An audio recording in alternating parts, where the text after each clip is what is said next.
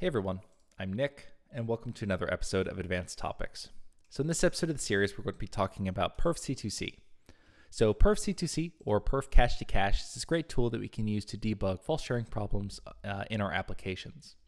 And the way that it helps us do this is by helping us figure out which cache lines are under the greatest amount of contention. So let's go ahead and open up our benchmark false sharing, and just as a reminder, false sharing is the case where we have the unintentional sharing of data between threads on the same chip multiprocessor or across different chip multiprocessors. So what that really means is just, data that we're using for one or more threads gets mixed with unrelated data on the same cache line or on the same page. So we're mainly going to be focusing on the cache line false sharing in this case, but a lot of the ideas extend to pages as well. So in this benchmark here, our false sharing comes from the fact that these four atomic ints A through D that we pass to threads 0 through 3 respectively will likely wind up adjacent to each other in memory and on the same cache line. So we don't have any direct sharing going on here. Each thread is working on a unique piece of memory. However, that memory will likely wind up on the exact same cache line. So in the read-only case, where we're only reading these atomic ints, false sharing isn't really an issue. And the reason why is, let's go ahead and say, for example, threads 0 through 3 all get mapped to different cores with their own private L1 data caches. Now, when each of these threads wants to read their respective atomic ints, A, B, C, and D, what will end up happening is they first have to load in the cache line that contains their respective atomic ints, and then access the atomic int from that cache line. However, what this means is they're really just loading in a read-only copy of the cache line that contains all four of these atomic ints into their L1 data caches. So we're just getting 4 copies of this cache line spread around on these different cores.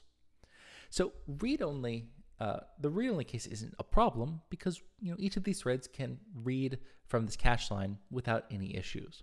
The problem comes when we want to start writing to this cache line. So cache coherence is at the cache line granularity.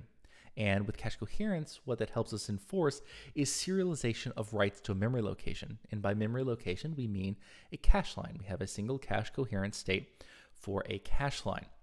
And the reason why we want to do this serialization of writes is because we want to avoid cases where, I write to a memory location and someone else reads an old value because they have a stale copy of that memory inside of their private caches. We also want to avoid, say, 2 threads writing to the same memory location at the same time and kind of getting out of sync. So in order to serialize writes to a memory location or to a cache line, we have to send out invalidations to the other caches when we want to do a write. That way we can get exclusive access to that cache line and put that cache line in what's known as a modified state. Basically, we have exclusive ownership of this cache line. So you can see that this can become a problem, right, when we have all 4 of our atomic ints that we want to write to on the same cache line. So even though logically these threads are working on independent pieces of data, because they're all on the same cache line, that cache line is constantly going to be invalidated and pulled between each of these threads that might be on different processor cores. So we've seen this before. We've looked at the L1 data cache miss rate. So let's go ahead and look at that again with perfstat-d. I'm going to run our application. So we can see kind of the side effects of this false sharing here by looking at our L1 data cache miss rate. So, this miss rate is a good indication of, say, false sharing in this case because we're really only accessing 4 atomic integers. So that shouldn't really cause any thrashing in our cache, right? Our L1 data caches are often, say, 32K bytes. So it's not, say, a capacity issue. We're only accessing 4 elements, so it's not going to be a conflict issue. What it turns out to be is a coherence issue. So we have, our cache lines constantly being invalidated and pulled between these different cores, leading to a way worse hit rate than we'd expect. So in the case of our simple example here of false sharing, right, we can pretty easily debug. It in this case because it's really just 4 atomic ints that are being accessed. But in reality, programs are very complex. Our data accesses might be hidden behind, layers of indirection and, runtime or control flow that's only known at runtime.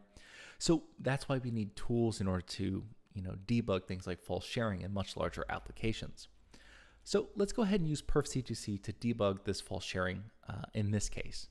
So in order to use Perf C2C, all I need to do is Perf C2C record and then run my application again. And then I can do Perf C2C report. And it'll bring me up the shared data cache line table. So this will just be a table of your cache lines that are under the greatest amount of contention. And contention is measured by the total number of hit-im events. So a hit-im is just a hit on a modified cache line. So this basically means that when one of these threads wanted to access a piece of memory and it went out, over the bus, it found that cache line in a modified state in another core. So this is a good indicator of, direct sharing or false sharing, right? Because this means that, when we wanted to access the data, in a lot of cases, we were finding that somebody else was already accessing and wanting to write to that data as well. So inside of the shared data cache line table, like I said, we get, a sorted list of our cache lines that are under heavy contention. So in this case, we also get the virtual address, the percent of hit-ims that correspond, hit-im events that correspond to this particular cache line, and even a breakdown of whether they were local hit-ims or remote hit-ims. So a local hit-im will just be on the same chip multiprocessor. A remote hit-im will be, say, if we have a multiprocessor system. So it's actually on a different chip that cache line was found on. You have to remember, cache coherence is a global property. It's not just, say, for a single processor. Okay, so we can get more information. So if I do question mark, it brings up a little help tab. You see I can display all cache line details, so I can get even more information here. So I'll go ahead and select the cache line, press D, and now you can see we even get a breakdown of which thread, right, experience the percentage of hit-ims that each thread experienced, so 17, 25, 32, 24 respectively. And we can even see what part of the cache line these threads were accessing. So, thread 0 was accessing, offset 32, 20 hex.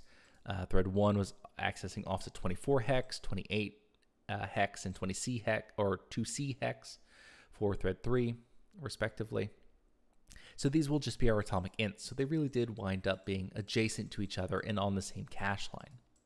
We can even see the code address that is causing these hit-ims.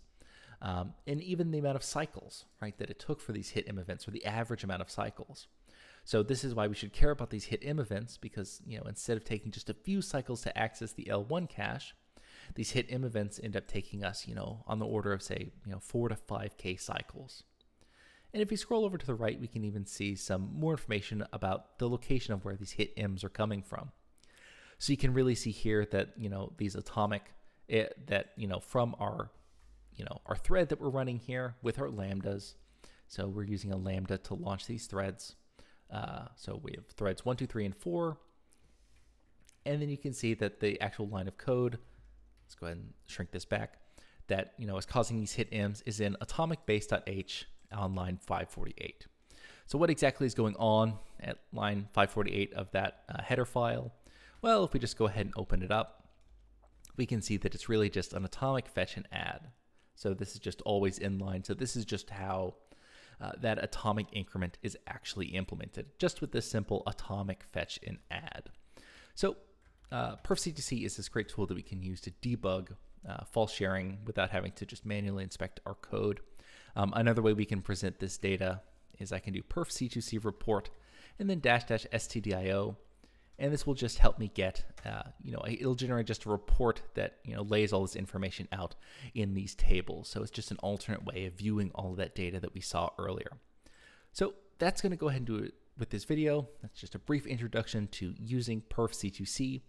As always, you can check out any of the code from these videos at github.com/coffeebeforearch. Feel free to reach out to me if you have any questions.